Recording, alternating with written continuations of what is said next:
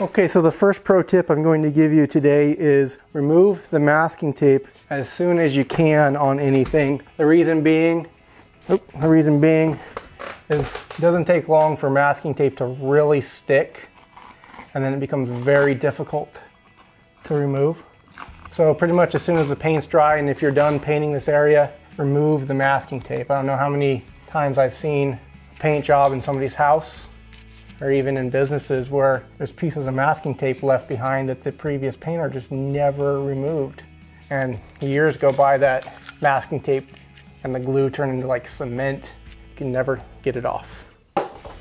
Okay, so the next tip I have for you is more of a time-saving tip. We already have the doors kind of, tarped off, but we left them loose so that we could get in. This is the master bedroom right here, so we still need to be able to get in and out. And that's the laundry room behind me, and then the rear exit, which we use most. We've already got the plastic up here, but it's a little bit too big, right? So in order to paint this, somebody might think, okay, I need to start over. Well, there's no need for reinventing the wheel here. So what I'm going to do is, these are already in place. Just take the staple gun and staple these kind of just inside where the trim would go, all the way around. And you can see where that line is because there was some green paint on here at one point as well.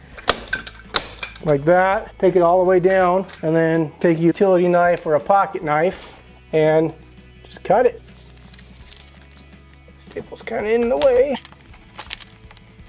Before you do this, you want to make sure that you don't need to get into any of these rooms for a little while, because they're going to be pretty much tarped off until you're done painting. You can always temporarily remove it and put new staples in if you absolutely have to get in there, but this is where kind of planning ahead a little bit really comes into play. This would go a lot better if I had the utility knife handy, but I just don't have one here. I forgot to bring one because this knife isn't all that sharp. I'm not trying to tape this off perfectly or anything like that. This is more or less just to keep the paint from splattering onto the door and over here where there's some nice oak finish trim around the door that I don't want to get paint on that to create more work for myself later. But you get the idea. I've got this nice and tarped off now. I might need to trim it up a little bit better. Might put a little bit of tape. Oh, here's a perfect example of what I was talking about. Some old masking tape from who knows how long ago that's all hardened and crusty. I'll have to scrape that off. Exactly what I'm talking about. So I'm not going to spend a lot of time getting this perfectly taped off. Just want it good enough. Just make sure my line is inside of where the trim around the door goes, and you're good to go. Hey, look what I found in the garage. This will make this a lot easier. Okay, so I mentioned in one of the earlier videos in this series that one power pro tip for painting is to remove as many things from the wall as you can before painting. Don't try to tape around switch plate and outlet covers like this. Just pull them off, because you'll never ever be, no matter how hard you try, you're never going to be able to get that tape on there good enough to where you won't get paint bleed through and you'll leave paint on your nice wall plate cover. So I'm going to remove these. And I do have the circuit turned off, so I don't have to worry about getting shocked or anything.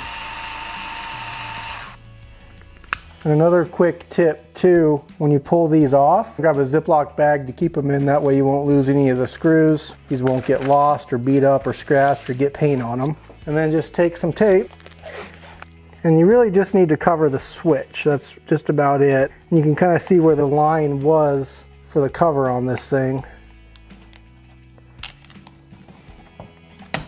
That's really about it. Probably even trim this off just a little bit up here. I don't want to have any blue paint poking through when I put the switch cover back on. And if you're not sure, just grab the switch plate cover again and kind of set it in place. And as long as you don't see any blue tape sticking out, you'll be fine. And that's completely covered there.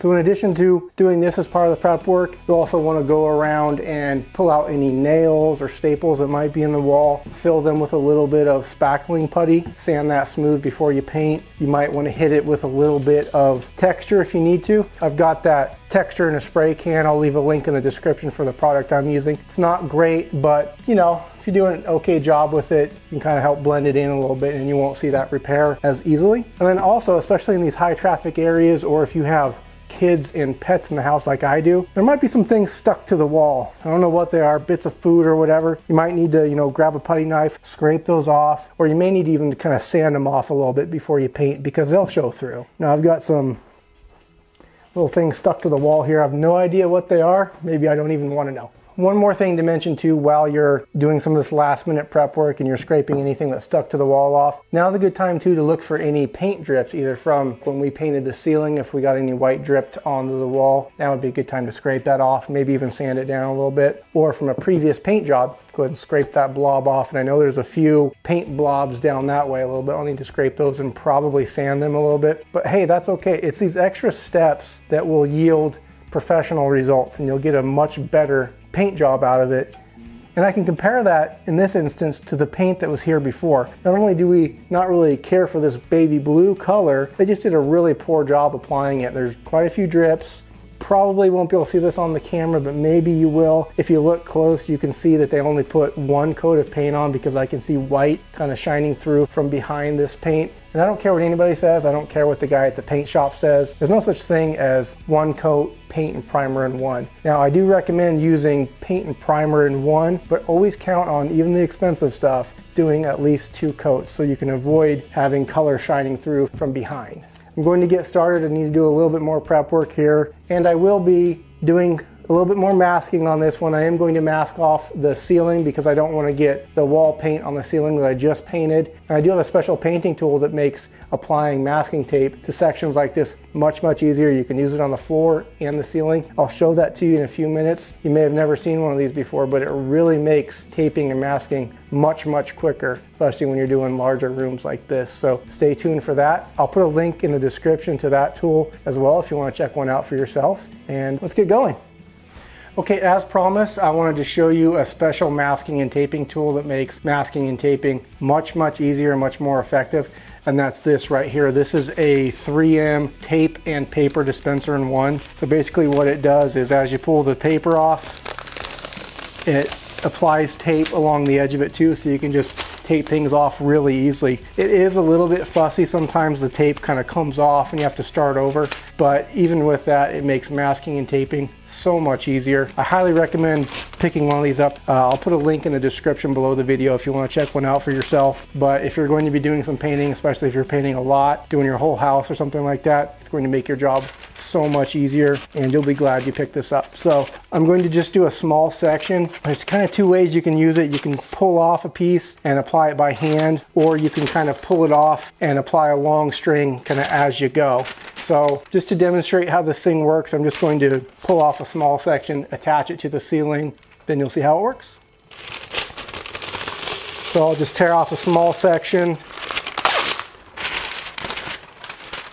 and I'll just apply it to the ceiling. It's a little bit trickier on the ceiling to use, but works great for floors. It's fantastic. So you just apply it on there like that. You might need to keep a roll of tape with you to kind of tape it up in little sections so it doesn't just flop down like that. But this will make this job a heck of a lot easier and just much more effective. So one other tip I want to give you, I mentioned this earlier too, is that when you're doing a painting job, remove the masking tape as soon as you can. Don't leave it on there for days or weeks because it'll kind of harden and dry and you can rip paint off. That's especially true if you're masking over freshly painted areas like the ceiling here. So as soon as I'm done painting the walls, this stuff's coming down so I don't have any issues. Now in this case, if I do, have a little bit peel off or something like that, as long as it's not major, it will be okay. We are planning on probably putting some sort of crown molding or a trim kind of in this location here that will hide most of that anyway. But still, you want to do as good a job as you can so you have less work to do later. Okay, so we're just about ready to get started painting the walls. I am going to be using this extra wide 18-inch roller pad as opposed to the standard 9-inch roller pad that most of you are probably used to. My thought is it's twice as wide, get it done twice as fast. They are a little bit more expensive, but I think the savings in time is worth it. In case you're wondering, the color that we're going to be doing here is called Honey Nougat. So picked it up at Home Depot and not sure what it's going to look like just yet, but we'll give it a try here in a minute. And if you end up liking it, well, the color is called Honey Nougat. And one mistake I see people make sometimes, and you can kind of see it on this wall too, is try to just get it done in one coat. And especially if you're planning ahead on doing 2 coats, you don't necessarily have to worry about getting complete total coverage that first coat. If a spot's a little bit thin, don't worry about it. You'll get it on the second coat or third if you really need to, but good quality paint and primer in one like this should cover pretty well with 2 coats. So let's get started.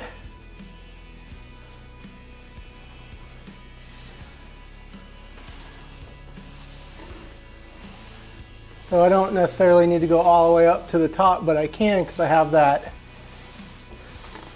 paper there. You just want to kind of use overlapping strokes.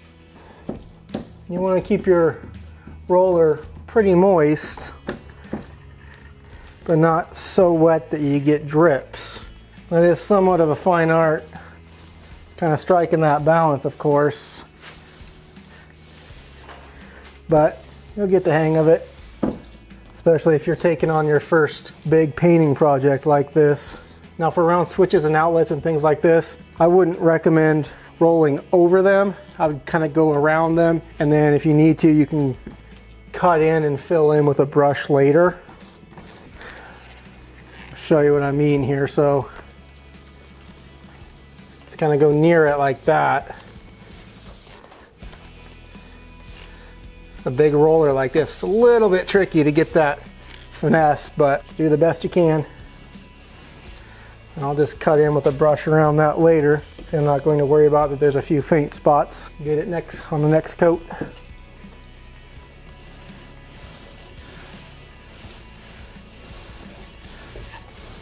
That's pretty much it. I'm going to stop the camera here in a minute because watching me paint this entire wall will be like literally like watching paint dry, so I won't bore you with that. Stop the camera.